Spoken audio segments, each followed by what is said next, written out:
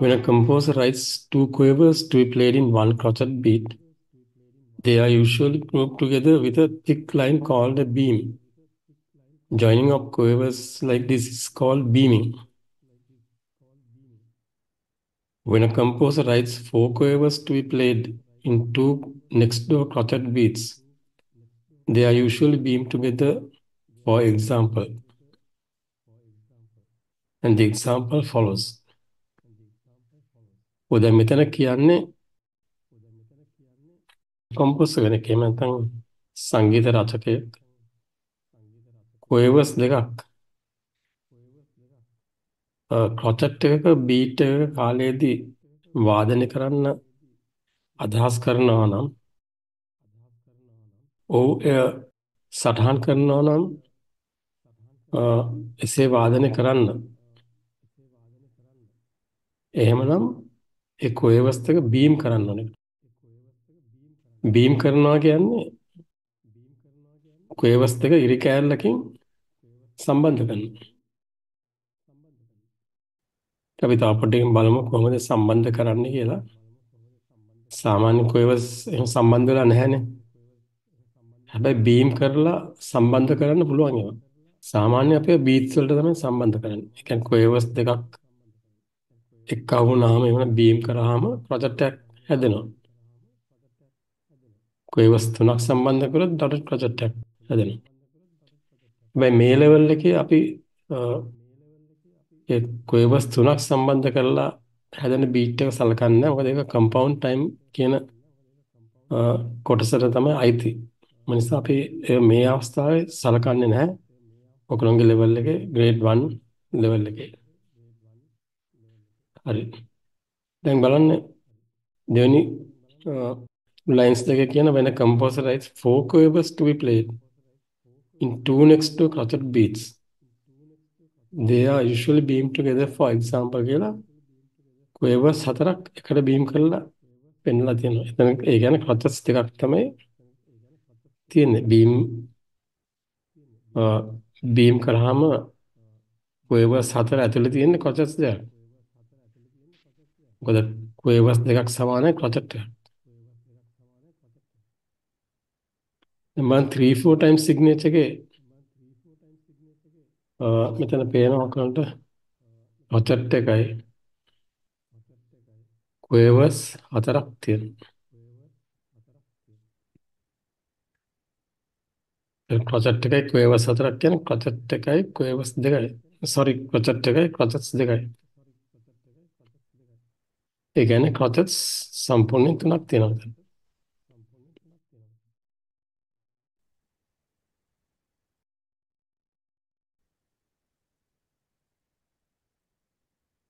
මොකද 3-4 times signature එක තුල crotchet beats තුනක් තියෙනවා. ඒක එක මේ විදිහට ලියන්න පුළුවන්. නැත්නම් මේ විදිහට ලියන්න පුළුවන්.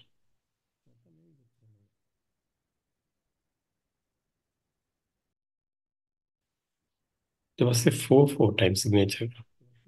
4-4 times signature එකේ මෙතන මේ උදාහරණේ පෙන්නන්නේ quavers හතරක්. දැන් quavers හතරක් තියෙනවා. quavers හතරයි කියන්නේ crotchets දෙකයි. beats දෙකයි. එකයි එකයි. වල දෙකයි එකයි තුනයි තුනයි එකයි හතරයි. එතන time signature එකට හරියනවා. ඊළඟට පෙන්නලා තියෙන crotchets දෙකයි quavers හතරයි. මෙතන තිබුණ එකම මේ මුල් අවස්ථාවේ තිබුණ එකම අනිත් පැත්තට පරවල ලියලා තියෙනවා. එතන මෙතන crotchet එකයි එකයි එතන හතර සම්පූර්ණ වෙනවා. එහෙම නැත්නම් ලියන්න පුළුවන් beats වලින් beats හැදෙනවා crotchets වලින් quavers වලින් sorry quavers වලින් beats හැදෙනවා.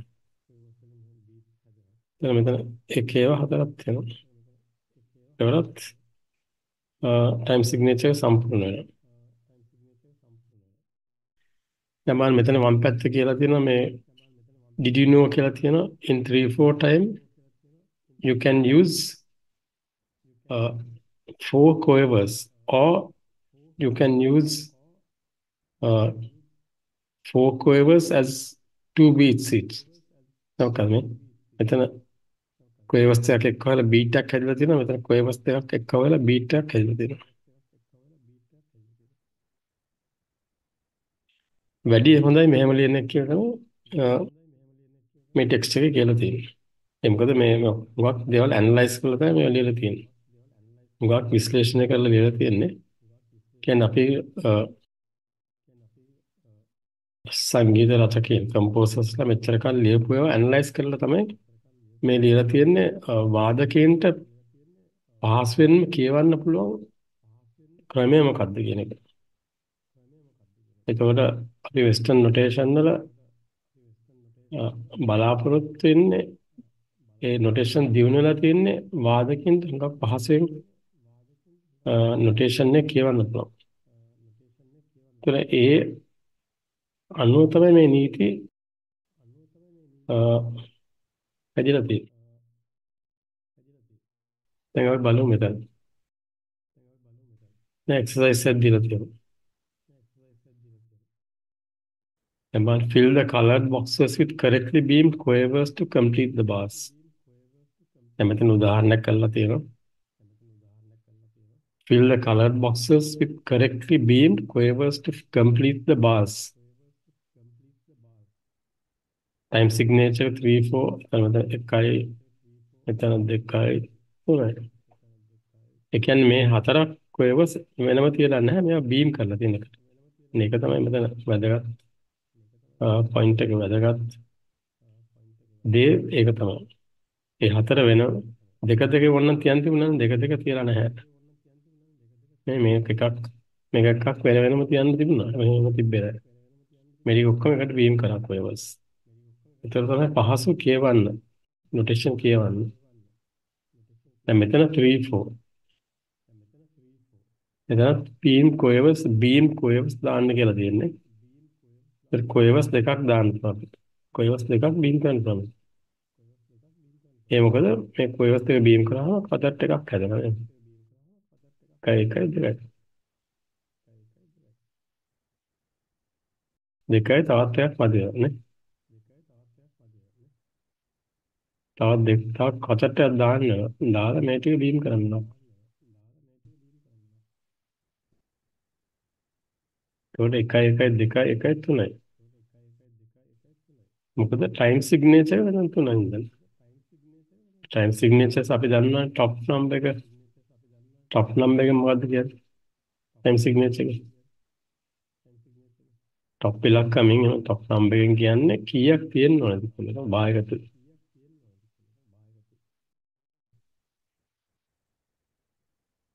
top number tells you how many beats. මතකද කියන්නේ how many. යට එකෙන් කියන්නේ what kind. යට එකෙන් කියන්නේ what kind.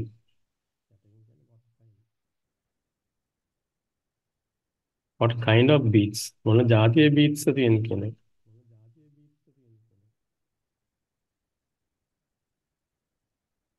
જાතිය quartets නේද? જાතිය quartets. මෙතන time signature 3 4 නිසා જાතිය quartets. 3 නිසා තුනක් තියෙනවා. ඔය අපි නිකන් රිෆ්‍රෙෂ් කරලා පොඩ්ඩක් ඉස්සෙල්ලා අපි කරපු දේ. දැන් බලමු 4 4 time signature එකේ quartets හතරක් තියෙනවා. මෙතන දෙකක් තියෙනවා quartets. Already we have two quartets here. So we need two more quartets, but we have to do it in quavers, beam quavers. We are doing it in beam quavers. So how many quavers do we need here? කීයක් අවශ්‍යද quavers? quavers අපිට හතරක් අවශ්‍යයි. හතරක් අවශ්‍යයි. ඒ quartets දෙකක් අවශ්‍යනේ. quartets දෙකක් අවශ්‍ය නිසා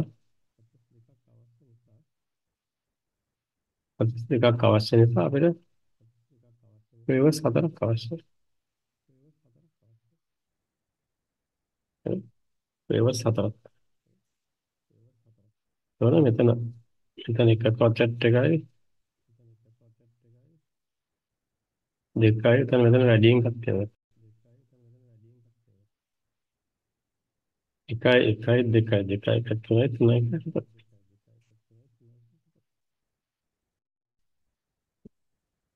ඒක කොහෙවස් හතරක් එතන බීම් කරලා තියෙන්නේ.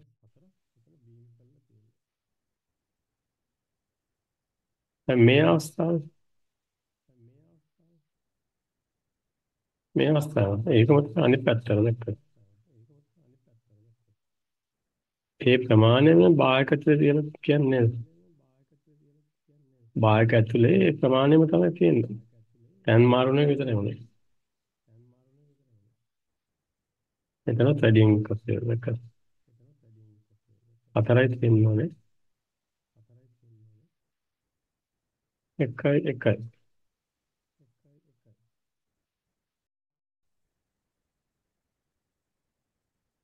ඒතර ප්‍රොජෙක්ට් එකයි ඔක්කොම හතරයි. ඒ මොකද quavers හතරක් සමානයි ප්‍රොජෙක්ට්ස් දෙකකට. නේ? ඒ දෙක අතර මේ මෙතනට කියනවනේ ඒ කාලේ ඒ වෙනුවට අපිට දාන්න කියලා දෙන්නේ quavers. ඒ නිසා තමයි අපි quavers ගන්නේ. ඔව්. හැමසම චෙක් කරලා බලන්න වැරදි ඇති වෙන්න පුළුවන්. තමයි එක්සෑම් එකක දුන්නත් හැබැයි චෙක් කරනකොට වැරද්ද අහුවෙනවා. චෙක් කරනකොට වැරද්ද දැනගත්ත ගමන් ඒක හරි ගස්සන්න. මෙතන time signature 24. 24 කියන්නේ crotchet beats දෙකයි භාගකට. ඇමරිකන් සිස්ටම් එකේ භාගකට measure කියලා කියනවා. මතක තියාගන්න measure කියලා කියන්නේ අපිට ඒක වැඩි පුරුදු නැහැ භාවිත කරලා අපි මොකද. ඒතර ඉංග්‍රීසියෙන් යට දෙහිතු නිසා වෙන්නේ නැහැ. හැබැයි අපි කොහොමද ඉංග්‍රීසි සිස්ටම් එකෙන් පුරුදු ලංකාව ඇත්තටම හොඳයි. මම හිතන්නේ. හොඳයි මොකද ඒක මොකක් පැරණි සිස්ටම් එක පැරණි සිස්ටම් එක ඒක තමයි සංසන්දනය වෙනවා. එසේ නමුත් ඔබට ඕනෑම කෙනෙක්ට කවුන්ට කැමති සිස්ටම් එකක් පාවිච්චි කරන්න පුළුවන්. හැබැයි ලංකාව වැඩියෙන් භාවිත වෙන්නේ ඉංග්‍රීසි සිස්ටම් එක.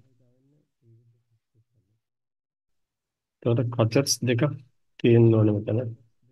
ඒ crotchet එකේ තියෙන නිසා අපි quavers දාන්න කියන නිසා quavers දාන්න කියලා තියෙන්නේ.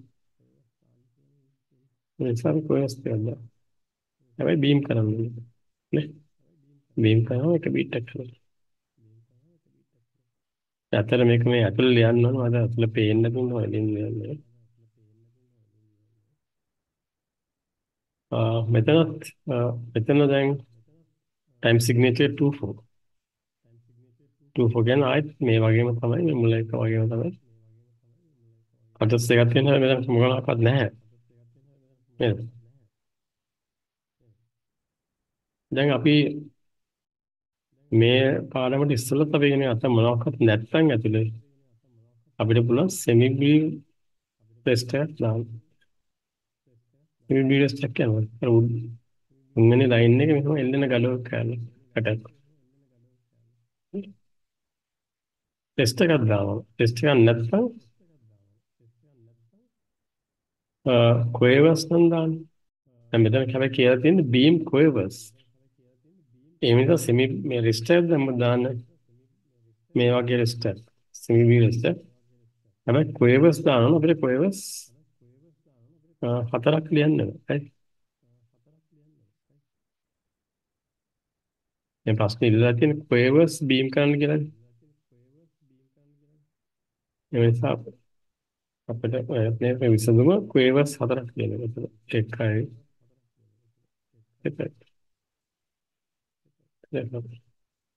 බැරි වෙලාවකත් ලිස්ට් එකක් ඉල්ලුවා නම් මේ අගේට හරියන ලිස්ට් එකක් ඉල්ලුවා නම් එන්න අපි දාන්නේ semi brief register. semi brief එකක් නේද නැහැ. ඒනට මේ semi brief ලකුණ මේ වගේ අවස්ථාවල whole bar s කියලා අර්ථ දක්වනවා. whole bar s. කියන්නේ බාහිරකම රෙස්ට් එකක් පවතින නිසා.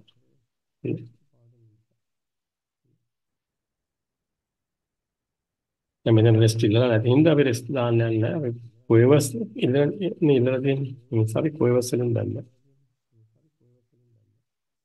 දැන් බලමු මෙතන 3-4 times signature එකේ crotchet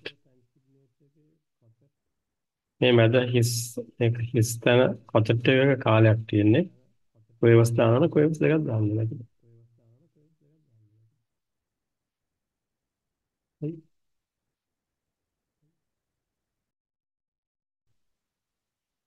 කොයවස් දෙකක්.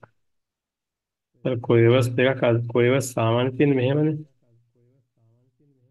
ඉන්ඩිවිජුවල් එකක් ගත්තා. තනි තනියෙන් තිබුණ කොයවස්. අපි මෙහෙම මේ වගේ බීම් කරාම මෙහෙම බීම් කරාම මේ දෙක බීම් කරොත් හැදෙන්නේ එහෙම.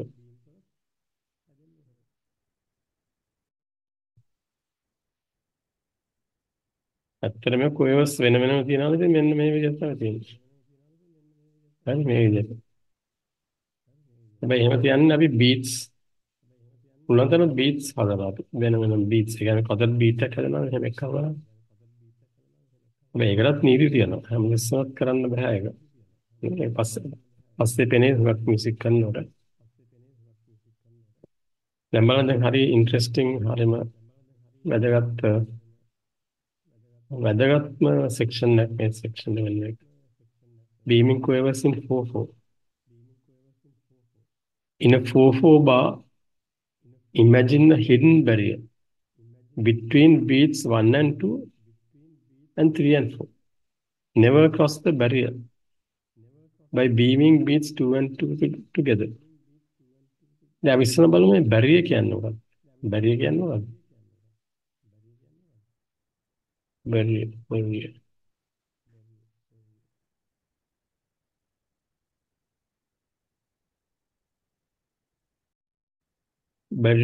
barrier කියන්නේ නේ බාධකයක් නැත්තම් බාධක. එන වෙන් කිරීමක්. වෙන් කරන තැනක්. ආප්පයක් වෙන්න පුළුවන්, බිත්තියක් වෙන්න පුළුවන්, කාඩ්බෝඩ් මොකක් හරි අවශ්‍ය. මේ පැත්තෙන් මේ දෙපැත්ත අතර සම්බන්ධතාවය නැති කරලා දෙනවා. දැන් මෙතන කියන්නේ hidden barrier කියලා. hidden කියන්නේ හංගලා තියෙනවා. හරි hidden කියන්නේ හංගලා. හංගනලම සංගවුණු.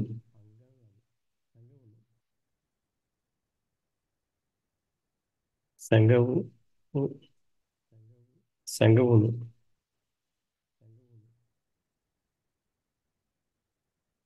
සංගවුණු barrier එකක්.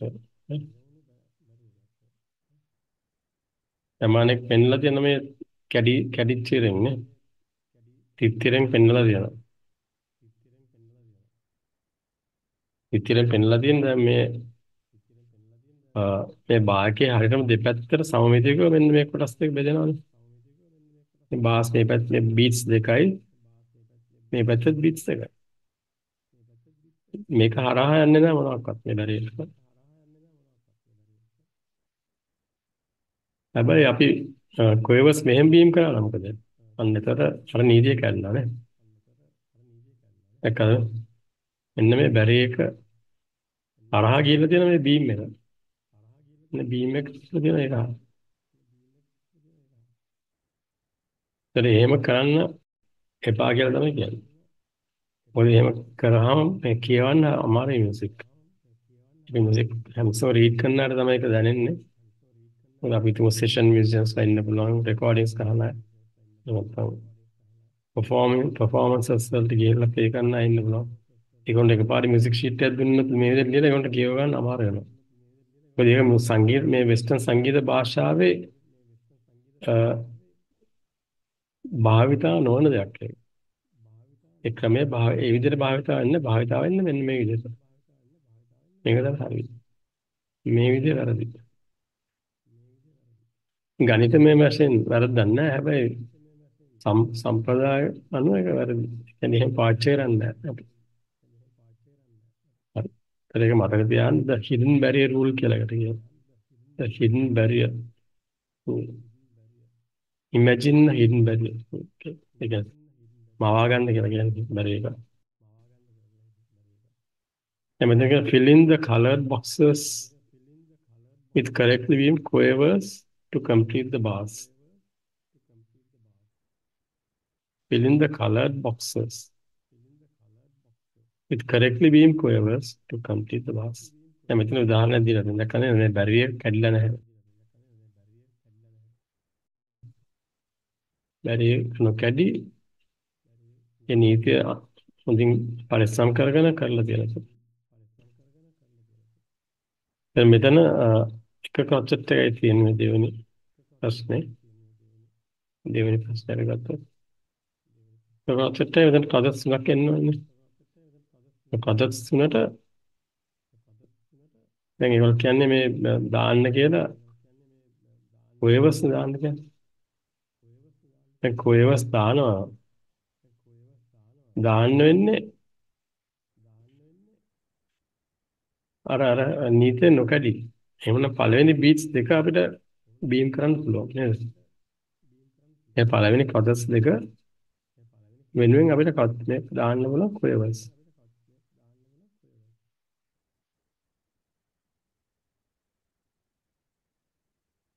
පළවෙනි දෙක වෙනුවෙන් දාන්න පුළුවන්. හරි? දෙවෙනි එක මේ මේ සෞමික මේ අක්ෂයෙන් අපිට අතාත්වික අක්ෂයක් කියලා කියනවා. imagine barrier. හරි? අනිත් දෙක මේ පැත්තට තමයි දාන්නේ. දැක්කද? දැන් මේ බැරි එකෙන් දෙපැත්ත මේ පැත්තට දැම්ම කොයවස් දෙක මේ පැත්තට දැම්ම කොයවස් හතරක්. ඔන්න දැන් බීට්ස් දෙකක් මේ පැත්තේ තියෙනවා. මෙතන බීට් එකක් තියෙනවා. මෙතන අනිත් බීට් එක. මෙතන ඔක්කොම එක්කව කරාම හතරයි. එකයි. හරිනේ ඒක පැහැදිලි වුණා. මේ අක්ෂය මේ සමමිතික අක්ෂය තාත්වික අක්ෂය ආරක්ෂා කරමින් අපි කොයවස් දෙපැත්තට බෙදලා දැම්මා. දැන් බලමු අපි ඊළඟ ප්‍රශ්නේ තුන්වෙනි එක. මෙතන කඩස් දෙකක් අවශ්‍යයි. කඩස් දෙකක් මදි. එහෙනම් අපිට කඩස් දෙකට අපිට දාන්න පුළුවන් කොයවස් හතරක්. අක්ෂය මෙහෙම තියෙන්නේ. අක්ෂය තියෙන්නේ මේ පැත්තේ. සමමිතික අක්ෂය නේද? ඒක දෙපැත්තට ගන්නට කියලා තියෙනවා 1 2 1 හතරක් තියෙනවා ටයිම් සිග්නේචර් එක අපිට අවශ්‍ය හතරයි උඩට. ඒ කියන්නේ top number එකෙන් කියන්නේ how many beats. So there are 4 beats now inside the bar. So that's correct. Right? So that is correct. Now here there are 2 beats here. Now we can add another 2 beats here. සමමිතික අක්ෂය නොකඩි නොකඩ මේ පැත්තට දාන්න. මේ අක්ෂය එහෙම උන්ටද. දැන් මේ 4 times signature එක තමයි මේ ඔක්කොම වෙන්නේ නැත්නම් මේ දේ වෙන්නේ. 3 fold ගියාම ඔක අදාළ නැහැ නැත්නම් 3. මේ මතක තියාගන්න. මේ අක්ෂය මේ ප්‍රශ්නේ තියෙන්නේ 4 times signature. දැන් බලමු ඊළඟ එක. දැන් මෙතන එකක් තියෙනවා. එකයි. මෙතන එකයි. දාන්න පුළුවන් කොයවස්. කොයවස් හතරක්. 52ක්. 52යි. 52යි කියන්නේ කොයවස් හතරයි. එකයි.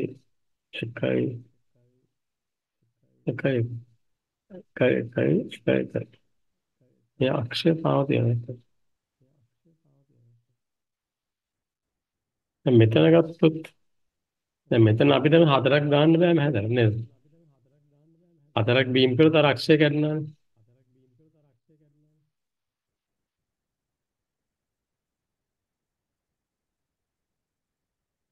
මෙතන අක්ෂයක් තියෙනවා. ඒ නිසා අපිට මේක බීම් කරන්න බෑ. මේ අතර මේ කොයි වස්තුවේ මෙහෙම බීම් කරන්න බෑ අපිට. ඒ නිසා ඔහොම තමයි යන්න ඕනේ. හරි?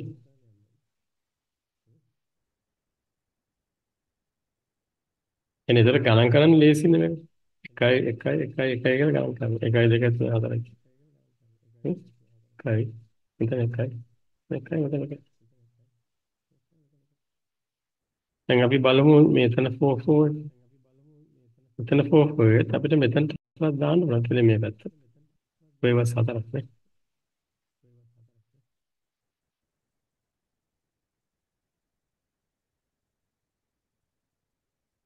එතන මෙතන 1 1 1 1 1 මෙතන බලන්න මේ කචට් එකක් තියෙනවා. මෙතන කචට් එකක් තියෙනවා. තව කචට් දෙකක් තියෙනවානේ. ඉතින් වෙලා. ඒ දෙකට අපිට කොයිවස් හතරක් දාන්න පුළුවන්.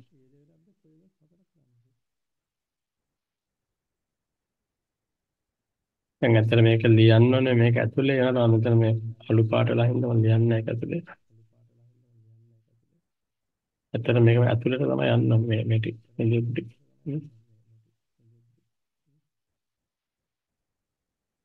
කයි කයි කයි හතර හතර. ඒ වගේම මේ අක්ෂ ඉතුරුලා තියෙන කාටක සමමිතිය. ඒ කියන්නේ දෙපැත්තට තියෙන බීට්ස් ගන්න සමානනේ. හරි මැදින් දර්පණයකින් ඇති වෙන ප්‍රතිබිම්බවල දෙපැත්තට තියෙන දර්පණ දෙකක් වගේ. මෙතන මිර එකක් තියෙනවා දෙපැත්තට පේන. දැන් බලන්න මෙතන කොයිවස්